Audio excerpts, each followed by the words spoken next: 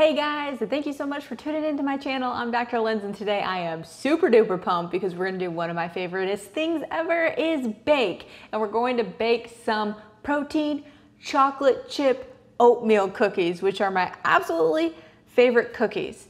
When we get into it, I'm gonna give you guys some tips on how to perfect that protein cookie. But before I do, don't forget to give this a like and subscribe so you never miss another helpful video.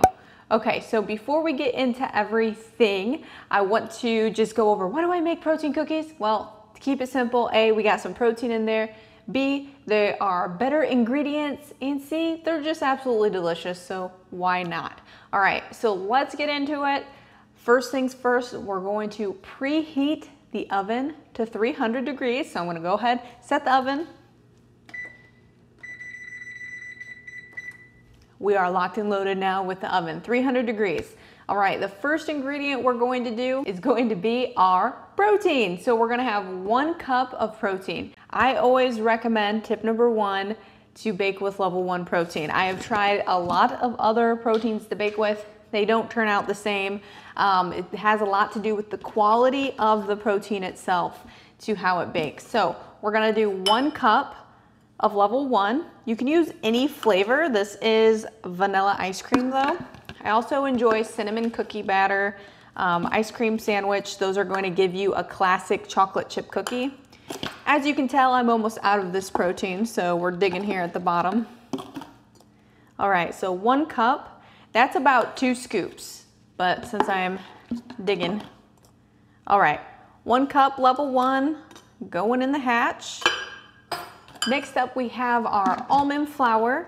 That is also going to be 1 cup of almond flour. I just get mine at Walmart. You can also get a great deal at Costco, or Sam's Club also has great deals on almond flour.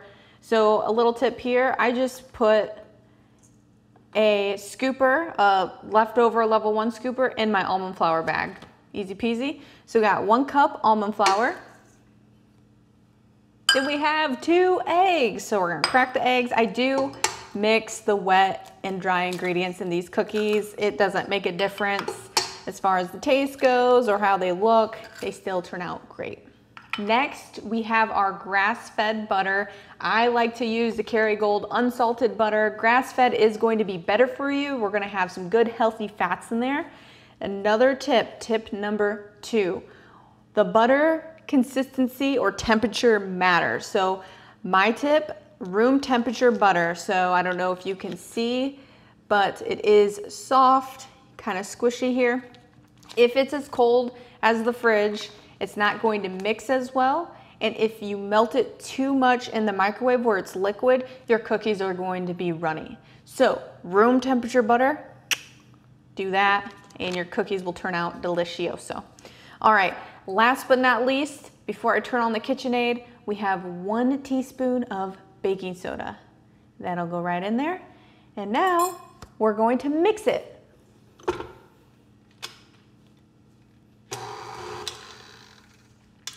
All right, now we have 2 more ingredients. I'm gonna show you quickly this consistency of the dough. It is absolutely delicious. You're gonna wanna mix until completely combined like you would any other baking recipe. All right, I'm gonna scrape this on out. Now, if you don't have a KitchenAid, that's a-okay. You can use your hand, you can stir by hand, you can use a handheld stand mixer.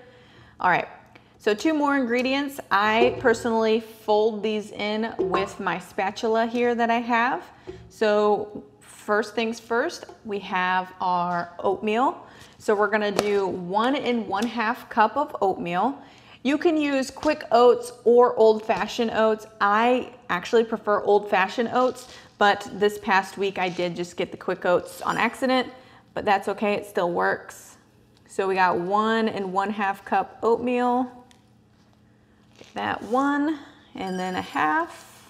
Make it a mess. I don't know, do you guys make a mess when you bake? Drop it below. You make a mess or are you nice and tidy-tidy? Because I tend to make a mess. This is me being nice and neat.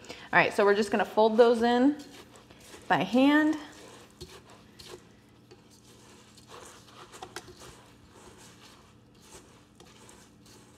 Once these are, it's well combined again, we're going to then add in our chocolate chips. So let me show you here. Ooh, I want to eat the dough. There's the oatmeal mixed in by hand. And don't tell me y'all don't lick your fingers and eat the dough when you're making cookies, because I do. All right, last but not least, the most glorious part is the chocolate chips. We got 1 cup chocolate chips. We have mini chocolate chips, highly recommend that.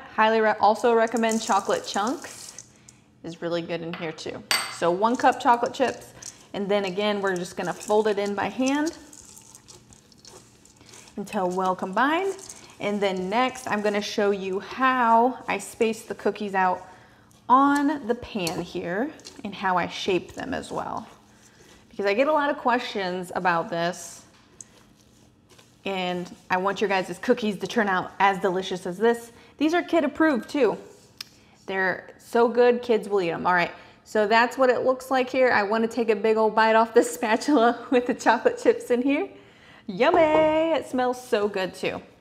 All right, so let's go ahead. We're gonna grab the pan and we're gonna put them on the pan.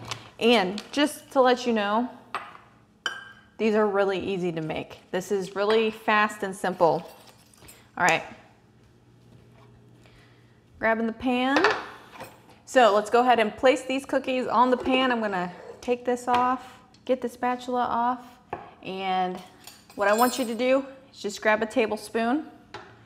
Then we're gonna go ahead and just scoop it out.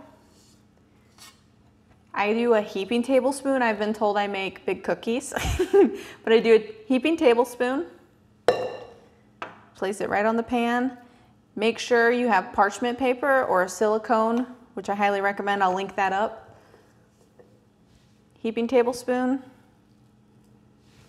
I like big cookies and I cannot lie. All right. So we got 3 in a row here. Okay, that is our magic trick right here. Look at all these delicious cookies. Notice how I have 3 rows and then they're evenly spaced out and they're all about the same size. All right, I'm not just going to leave them this shape. I'm actually going to take them individually and I'm going to shape them. I like to loosely pack them into little half-shaped balls, I guess you could say. Again, I don't pack them tight into tight little bite-sized cookies. They're just loosely packed. I think that's something that people mess up on, they pack them too tight. So loosely packed, just like this, and we're gonna put them in the oven for 6 minutes on 300 degrees.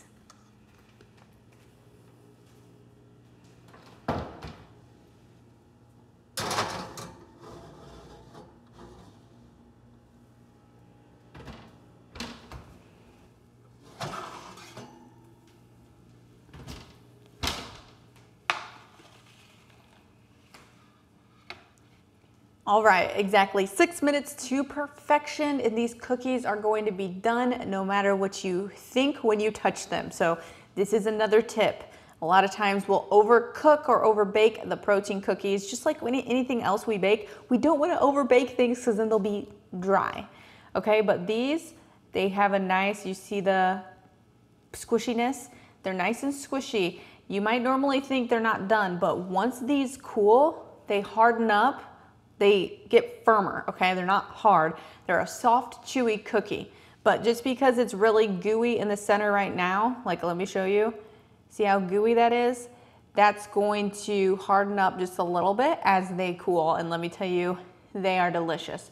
So don't put them in the oven for another 2 minutes, 3 minutes. They'll be overcooked and they'll be dry. So that is my other tip. I'll say that's probably one of the most common fails with the protein cookie is do not over bake them. All right, so there you have it, my favoriteest ever better ingredient cookie, the protein oatmeal chocolate chip cookies. These are perfect for the holidays. This level 1 right here is scrumdiddlyumptious. The protein, I'm gonna put that below, and that does help support me. I appreciate it so much. This is also an exclusive recipe in our daily Feel Good membership where we have yummy Better Option treats, recipes for the whole entire family, so be sure to check that out. All right, guys, I hope you enjoyed this as much as I did. I'm gonna get to eating a few cookies here. Have a great day. Peace and love.